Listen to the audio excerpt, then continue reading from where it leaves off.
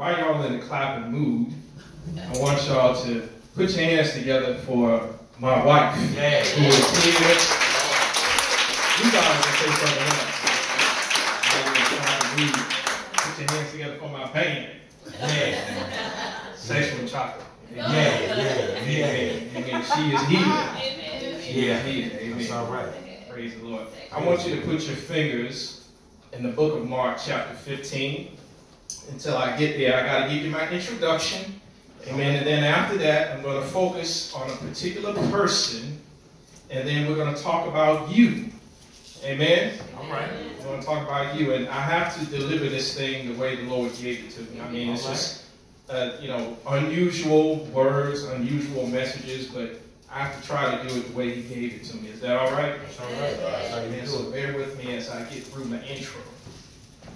Jesus shares a story of a man who goes down to Jericho and falls among thieves. How many know what that story is? And he is brutally beaten and robbed. Amen? And I believe that story is shared because in that story, everyday people and the religious elite have an opportunity to identify with someone who has suffered at the hands of this world. Yet those who seem to be righteous disregarded that man and the opportunity to help carry the load. All right. To bear one another's burdens and so fulfill the law of Christ. See, no one has ever suffered more at the hands of this evil world than our Lord and Savior, Jesus Christ. Not because of anything that He did, but He had to suffer because He was a substitute for the evil that we had done. But difficulty remains in finding those who will willingly take His yoke upon them and learn of Him. He said, "Come unto me, all ye that labor and are heavy laden, and take my yoke upon you and learn of me." Amen. I will give you rest. And so there are people who will not willingly take this yoke. Some people decide that the yoke they want to take is religious schooling. All right. They might want to take a missions trip, but a missions trip to Hawaii. All right. Or they may think that they are doing God a service by taking a class in contemporary praise and worship. Go ahead. You see, for all the things that we consider worship to be in our minds, we simply could be running a race toward the perceived prize of our own spiritual race. All right. Amen. But the Bible tells us the race that we should be concerned about is the race that is set before us. And in that race, we can't take any shortcuts along the way. See, life's hurdles are there for us to jump over them. We can't run around them all of the time. All right. And sometimes these hurdles come at us so fast that all we can do is just try to leap over them. But what you can't always do is call a timeout. All right. Life comes at us very quickly. And so what we have to do a lot of times is not to just focus on the finish line, but we have to look beyond the finish line to focus on the prize that is in the winner's circle. How many know what I'm talking about? And the reason we have to do these things is because along this journey, we have weights that easily beset us. All right. We have sins. We have different things that we have gotten used to, habits. And so in this race, let us run the type of race that will have the cross before us and the world behind us. And so what we have to always remember is the sufferings of Christ. You touched on it earlier. We cannot forget the cross. Amen. When we look at Christmas today, it has become so commercialized. Amen. That's right. That we don't even know how the cross got in it. How the cross is still in it today now. They don't talk about Jesus. So we cannot, as the church, forget about the cross. Let me tell you about the cross. The cross is the baton that we must grab from those believers who have gone on before us. And we must take that baton and pass it on to the next generation of believers. Amen? It's just like we run it in a relay race. And so when they run on to victory, it's just not their victory, but it's our shared victory. Amen? There's a work that we have to do. We have to keep Christ in Christmas. There is a victory in identifying with suffering. especially the sufferings of Christ. But as people tend to evade these opportunities to suffer with him time and time again, God has a solution for that. And it's called confrontation. All right. That's God's remedy. See, you can't run from God. There's a story in the Bible of where God confronted Moses. I don't know if you remember this story, but God had given him the sign of circumcision, but he did not immediately circumcise his son. And so what happened? God visited him. Amen.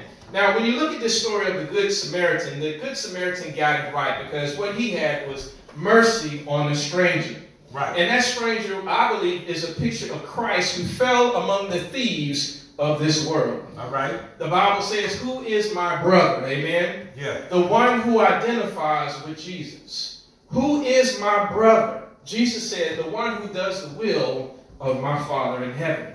Unfortunately, though, for us, there are times when we are more concerned about, instead of cross, we are concerned about crossing over to the other side of the road. Right. Because a lot of us don't want to deal with confrontation.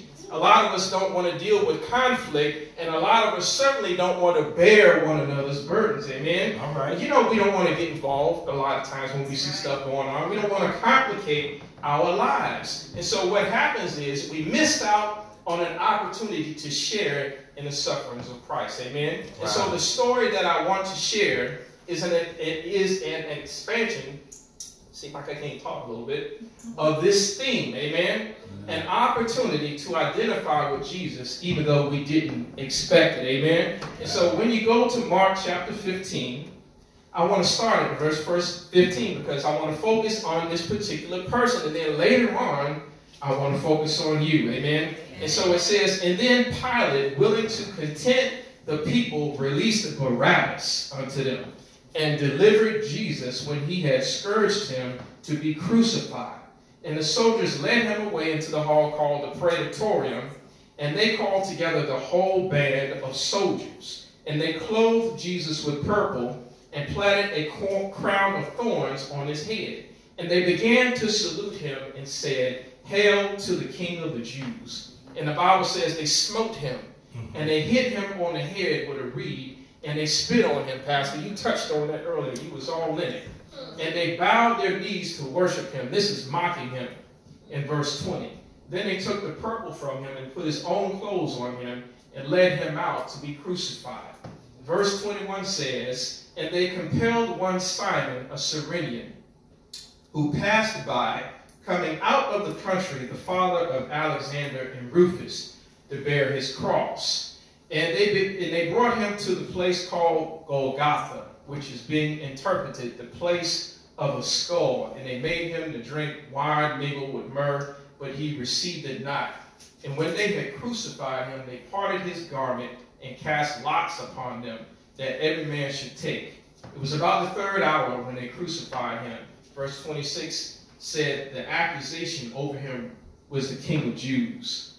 And in between him, they crucified two thieves. Amen. One on the left and one on the right. That the scripture might be fulfilled, he was numbered with the transgressors. Amen. Mm-hmm. Amen. That's the Christmas story, y'all. And so if I could come up with a theme today, not your cross, an unexpected cross. Not your cross, an unexpected cross. And I want to focus on one verse. Verse 21 will be the meat of what I'm talking about today. Let's read it again. And they compelled one Simon, a Cyrenian, who was passing by, coming out of the country, the father of Alexander and Rufus, to bear his cross. First point I want you to take is God gives no explanations of his workings, no matter how jarring or shocking the situation you may find yourself in. Amen. I'm talking about an unexpected cross. Yeah. Amen. He didn't explain anything to Simon. Of the 10,000s of people who were on a pilgrimage into the Holy Land during Passover, this man was chosen. Mm-hmm. Why? Because God was in it. Amen. Surely he may have carried on as everyone else, sent there to worship or to have a worship experience, but somehow this man was brought face to face with worship himself. Yeah. No one exemplified worship or obedience to the will of the Father more than any other person than Jesus Christ. Amen? Amen. And it seems as if, and in a whirlwind of time, God grabbed this man called Simon. And it was like he grabbed him by the back of his neck and had him look directly in the face of Jesus Christ. Eyeball to eyeball. Face to bloody face.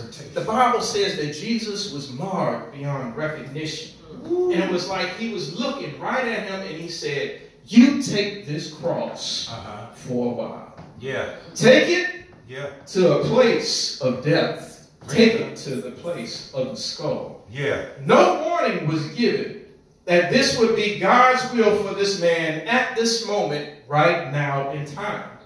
And it was to be done in the midst of his daily routine. Yeah. The text says that he was minding his own business. He was passing by the situation. Yeah. And how many of us today like to run toward a fight? When we see somebody fighting, oh Lord, there's a fight. Let's go over here and see what's going on. But this man was trying to pass by, going about his own business. Amen? If that ain't a wake-up call, I don't know what is. He wasn't looking for a cross, but a cross found him. All right. The text says that they compelled him. What does compelled mean? What does compelled mean to a Roman soldier? It means grab this cross or I'm going to do something with this sword. It means suddenly, forcefully take this cross. Now, when you look at the Bible, not much is talked about or preached about this man. Neither do people spend a lot of time discussing him, but what they like to preach on is the two thieves on the cross. I've heard so many messages on that. And so today, if you let me use my imagination, I want to give you possibly some of the thoughts that he may have had in his mind. Thought number one, I didn't ask for this. An unexpected cross. This is overwhelming. Once again, I want to reiterate that there are some people who don't want to get involved. Amen? There are some people who feel as though if there's something breaking out, I'm going the other direction. Surely he may have thought, I got a family at home. And I'm just trying to get home to see my family one more time. I want to see my babies one more time. I was trying to mind my own business after worshiping, and somehow God is forcing me to look at Jesus.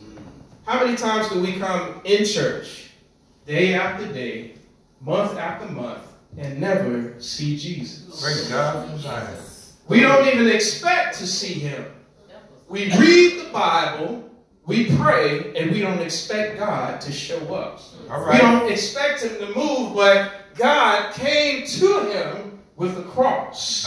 And so when an unexpected cross comes to your house, guess what? You're going to see God whether you want to see him or not. Go ahead, preach. And thank God, because there are some times when you need to turn the plate over, when you need to turn the TV off because something major is going on. Great God.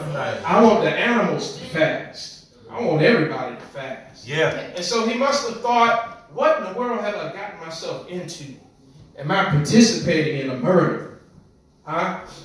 Is there any way that I can get out of this? Surely he must have felt some panic and some alarm. Amen. He might have even soiled himself. But it was too late. It happened so fast, and suddenly he didn't have time to think about it. All he could do was just act and do what they told him to do. Hurry up and take this cross, because today Jesus Christ has to die for the sins of the world. All right. Amen. Point number two. You don't get to tell God when you are ready for a cross. I'm talking about an unexpected cross, not your cross. Because a lot of times we think the cross is the cross that we are bearing is because somebody didn't talk to us in church that Sunday. And so I'm bearing the cross. But that's not the cross that God wants to give you. When you look at Romans chapter 16, we know from experience that the confrontation this man had with Christ impacted his life so much that he became saved. And not only he, his sons, Alexander and Rufus, which is in the text, Right. And it says in Romans 16 that his wife got saved. They were all members of the church. Amen? That's right. He also may have been involved in a revival that took place in Antioch. It says that men that were identified as Syrian or from Cyprus ministered to Greeks, and they preached the Lord Jesus to such a large number of people that all of these people turned to the Lord. And so the Jerusalem church had to send out Barnabas, amen, to go and confirm these disciples. That's in Acts chapter 11. And so this man's life was inextricably linked to the passion of the Christ. All right. How many remember that movie? Yes, sir. The Passion of the Christ. And his life was linked to the passion and the Father's plan of redemption, of love. And not only that, it brought forth fruit from his life. Amen. There's a lot of people that confess the Lord, but you never see any fruit. Amen. And so he shared in the fellowship of God's sufferings. And he took a small part in the joy of Christ fulfilling his mission. When you look at Hebrews chapter 2 and 10, it talks about Jesus and his missions. It says, for the joy that was set before him, he endured the cross. For it was fitting that he, for whom and by whom all things exist, in bringing many sons to glory, should make the founder of their salvation perfect through suffering. Amen. If Jesus had to suffer, guess what? We're going to have to suffer. Amen. Yes, sir. We can't get around it. We can't, try to jump over it. But there's some joy in suffering. I'm going to talk to you about that today before I close. All right. In a spiritual sense, because I got to touch on this, Simon was looking in the face of himself dying when he looked into the face of Jesus. All right. He was helping to put himself to death. Why? Because Jesus died in our place when it should have been us. All right. Paul said, I was crucified with Christ. Uh-huh. Nevertheless, I live, yet not I, but Christ lives in me. When Simon carried that cross, he wasn't just helping Jesus on the surface. He was helping himself to build strength and endurance to carry his own personal cross later on. Amen? Yeah. He was also identifying with sin, the death of sin that would not be able to take over his life. He was leaving this old world behind, like the old folks say. Amen?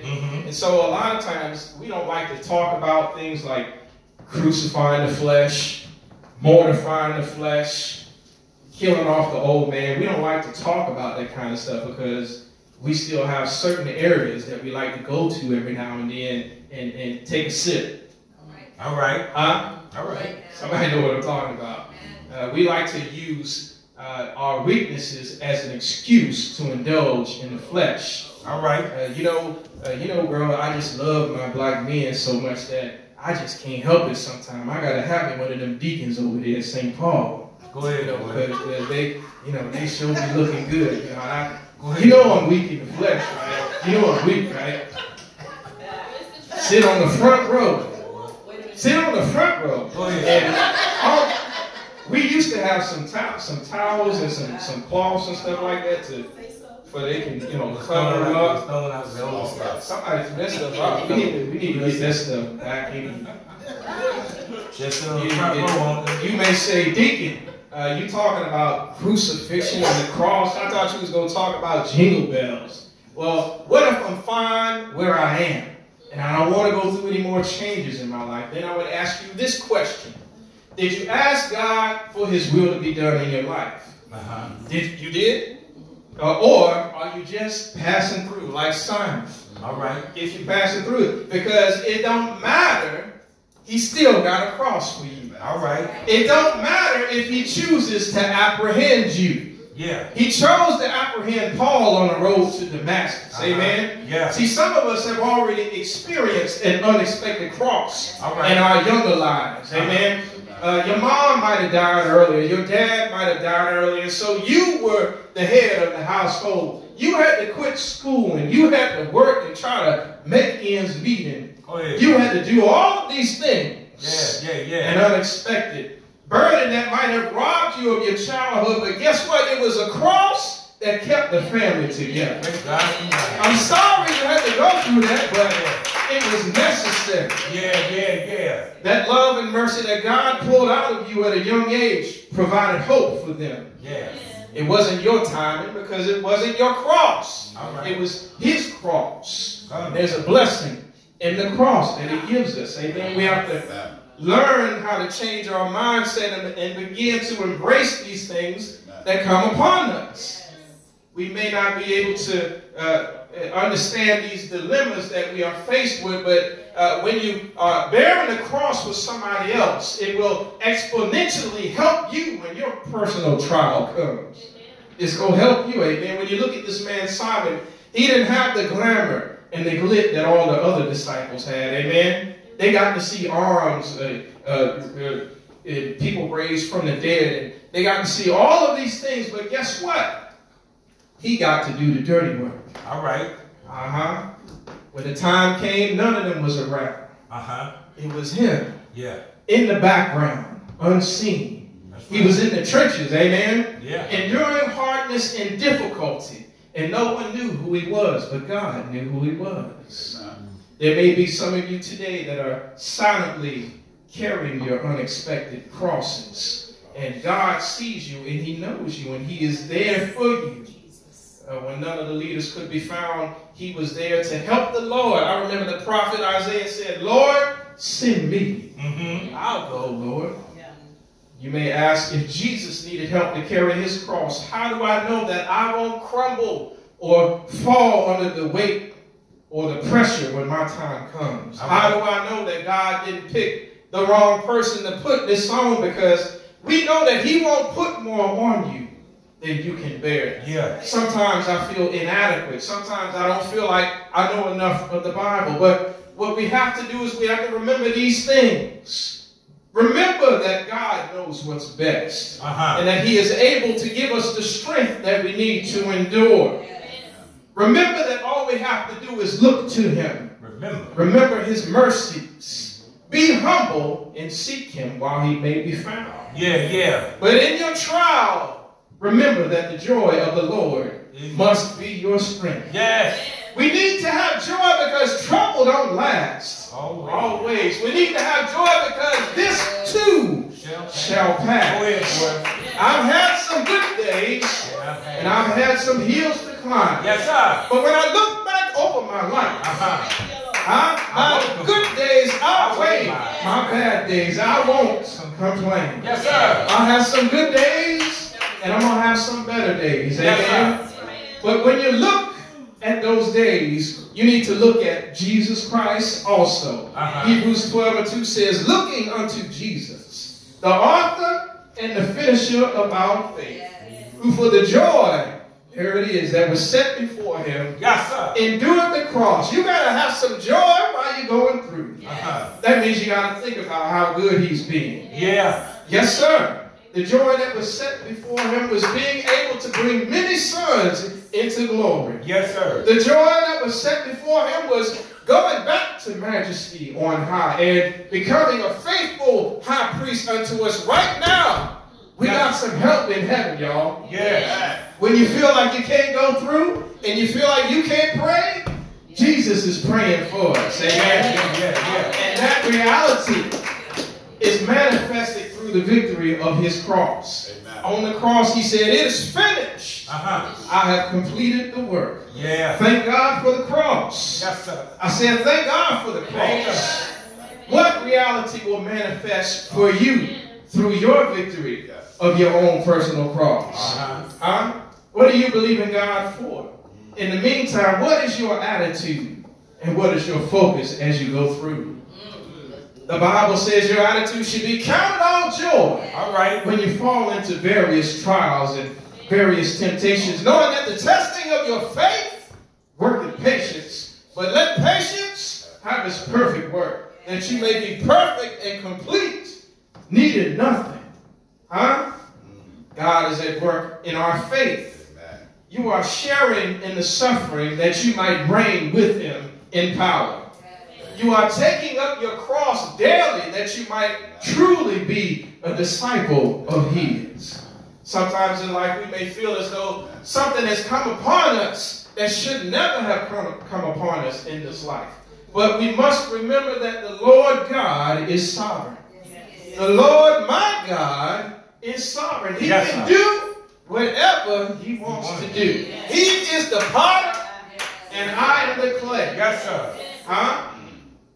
But if we had a power, I presume we would like to have the power to go back in the past and change everything to make it the way we want it to be. Go ahead, boy. But if we had that kind of power, the only reason we would use it would be to use it for our own selfish benefits. To benefit our own ambitions. But on the contrary, God's will and concerning the crosses that we bear often benefit those around us. I can get an amen. Amen. It was quiet as a mouse on that one. Amen. You're going through not because of you. You're going through to help Mary Lou. You're going through to help somebody else. Yeah. Paul said the same comfort that I have, I'm able to comfort somebody else. That's right. That's God's will and desire for us. Amen. I can't tell and encourage you if I ain't never been through nothing. God's will and the crosses we bear often benefit those around us. Yes, sir. They see that God is doing something in you because you was able to stand. Having done all to stand, you stood there for it, having your feet shod with the preparation of the gospel of peace. Yes, sir. You were able to stand. Amen. That's what I want to see if I'm an unbeliever. I want to see you standing for God. I ain't gonna come to your God if you all broke down all the time. Go ahead, boy. Hindsight is 2020. If hindsight is 2020, then future sights should always have Jesus clearly as our focus. Yes, sir. And we can't depend on our eyes. We need to trust in his eyes. He is the perfecter of our faith, no matter what he allows to come to us in our lives. Yeah. He sees that if there is no cross, there's no perfection. If there's no cross in our life, there's no maturity. If there's no cross, there's no resurrection. That's right. Job questioned whether or not we had faith that would still allow us to worship God when an unexpected cross comes in our lives. He asked the question, shall we serve God only in the good times? All right. For the good times. Go ahead, boy. Go ahead. We only gonna serve God in the good times. Is that the type of faith that you have? You might as well curse God and die. But Job said, I will bless the Lord. Amen. For God I live, and for God I die. God taketh and he giveth. Blessed be the name of the Lord. Worship. That's what it is. We seem to think that we are carrying a cross when people won't say hello to you in the church. I know he saw me. Not your cross. You don't get to shop for your next trial or tribulation to try it on first and see if it fits.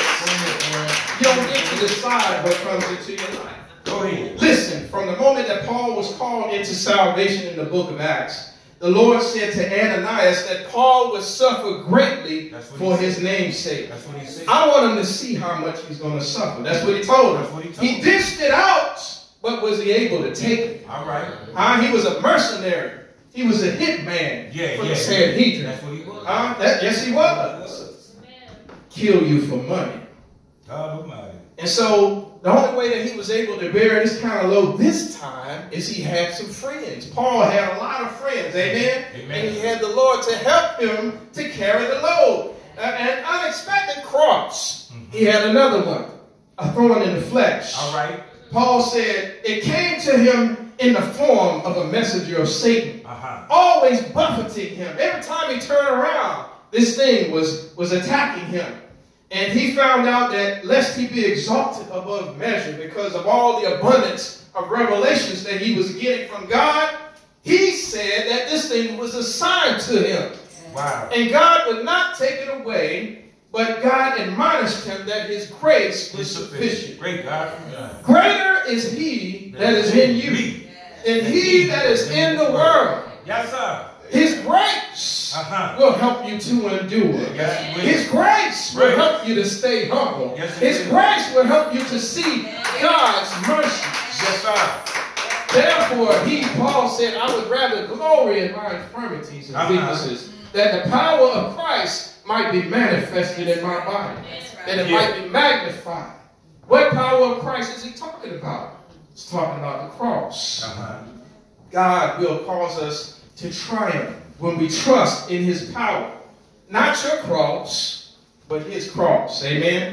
Romans 12, I beseech you therefore, brethren, by the mercies of God, that you present your bodies a living sacrifice. Not a dead sacrifice, a living sacrifice. One translation says, in view of God's mercies. Amen. In view of God's mercies, we understand that we are not consumed because of what he did for us on the cross. He brought peace between God and man. Yes, sir.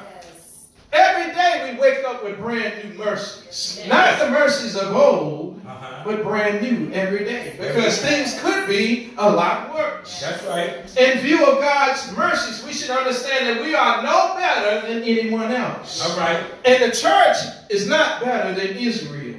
All right. The church has not taken over the place of God's people. We have been engrafted in. Amen? Read Romans 11. Because a lot of times we preach from Romans 12, but we never go back and see therefore what is therefore. He was dealing with this issue of spiritual pride. We are supposed to provoke them to jealousy by our worship. Yes, sir. By how we deal with the struggles of life through the power of the Holy Spirit. Yes. We are supposed to be an example not only to Israel, but to the world. In view of God's mercies toward the church. What are we doing with his mercies, church? What are we doing with it? Are we sitting on God's grace and in his mercies? Are we productive for the kingdom of God? All right. How do we endure? Remembering that he will strengthen us when we think about all that he's done for us. All we have to do is trust in him. Be humble and keep this in view. Titus 3 and 5, it says that he saved us not because of our own works of righteousness, but because of his mercies. All of our righteousness at best is filthy rags before him. That boy said at best. At best.